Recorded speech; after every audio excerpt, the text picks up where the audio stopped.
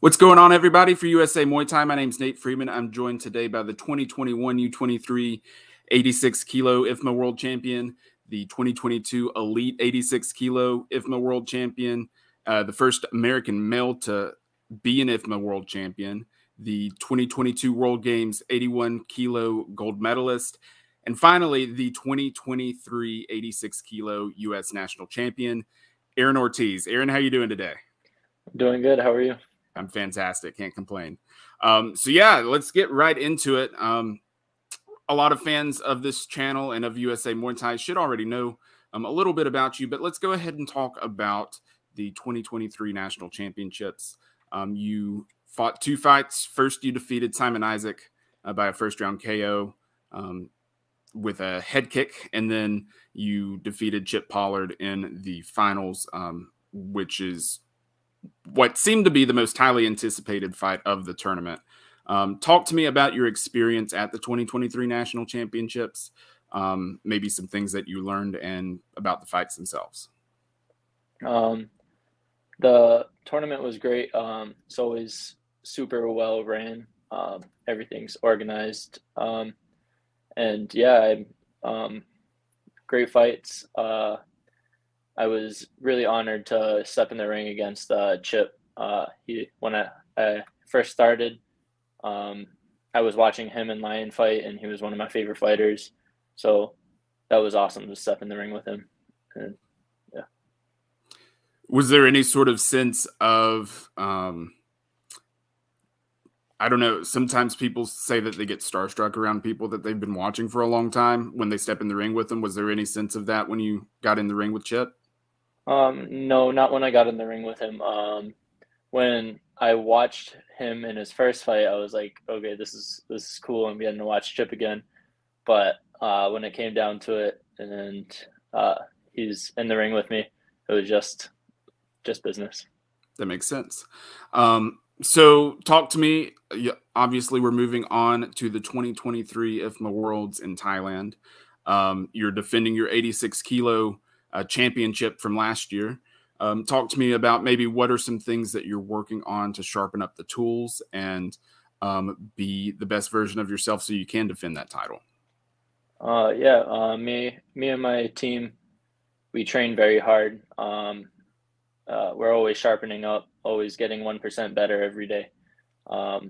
So we just plan on putting in all the work we can and coming out with the gold. Absolutely.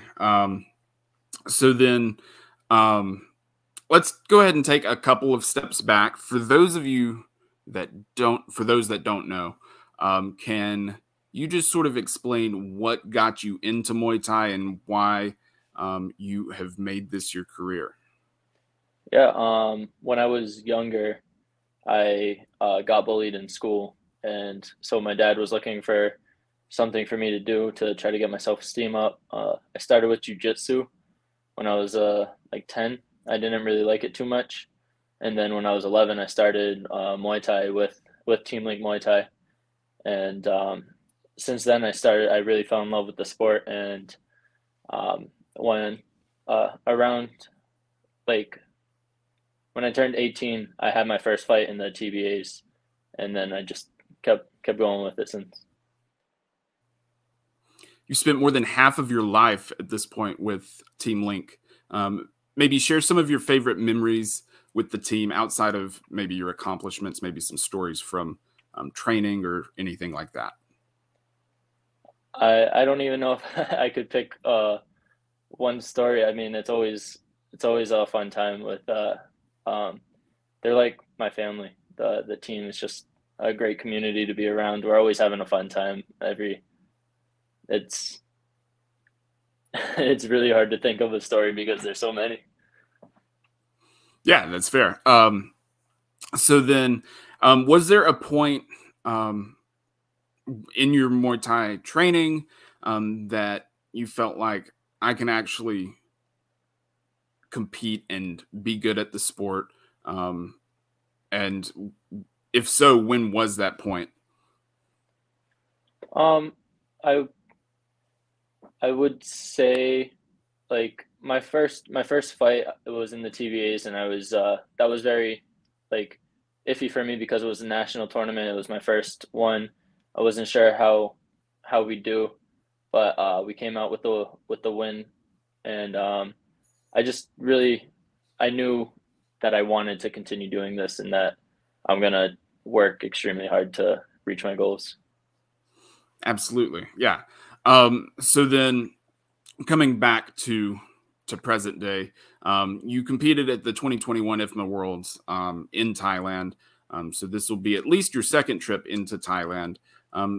What were some things that you learned from your experience the first time that you're going to be able to use this time? Because I know I've talked with some people and they just talk about how hot it is, no matter if it's the winter or summer, and different things like that. What were some things that you took away from your 2021 experience that you'll use for this one? I would definitely say the climate. The climate is depending on what time of day you fight, it can be really muggy. So I'm going a few weeks ahead to acclimate to the weather over there, just get used to it. Yeah, I would say the weather for sure. Yeah. So then let's go through just a few rapid fire questions so people can get to know you a little bit more personally. What is your favorite striking technique? I would say elbows. I really like elbows. Those are always a lot of fun, and that's a very common answer for our Muay Thai athletes. Excuse me. Your favorite book or movie? My favorite book would probably have to be It's Breathe by I think it's Rice Gracie. Yes, I think I have it. I have it in my room somewhere. Oh, nice. But yeah. Your favorite Muay Thai athlete, and then if your favorite athlete overall isn't a Muay Thai athlete, then your favorite athlete overall. I wouldn't say I have a favorite Muay Thai fighter, because there's so many good ones. I have a lot of Yadwich is one of the top ones. I like Yadwich a lot. Okay. If you were not, because you do Muay Thai full time, correct? That this is your full-time job. You don't. Yep. If you weren't doing this, what do you think you would be doing as a career? I think I'd probably be in carpentry. I went to high school at Worcester Technical High School, and my trade was carpentry. So I would probably be doing carpentry right now. Okay, yeah, that sounds like a lot of fun. If you had any advice for either yourself when you were just getting started at Team Link, or for anybody that's just getting started into Muay Thai, what would your advice be to them? I would say it's all about consistency, just training, just showing up every day, no matter how you feel. If you're tired one day, show up. If you're feeling great one day, show up. It's about consistency and always putting in the work.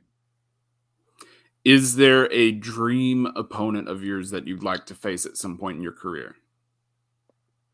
Right now, I don't have anyone. I'm just really just step in the ring with whoever makes sense at the moment. That's fair. Okay, well, before I let you go, I want to give you the floor. A, how can people follow you on social media? B, how can people support you in your journey to Thailand for the 2023 IFMA Worlds? And I'll give you the floor to give any shout outs to coaches, sponsors, anything like that. Awesome.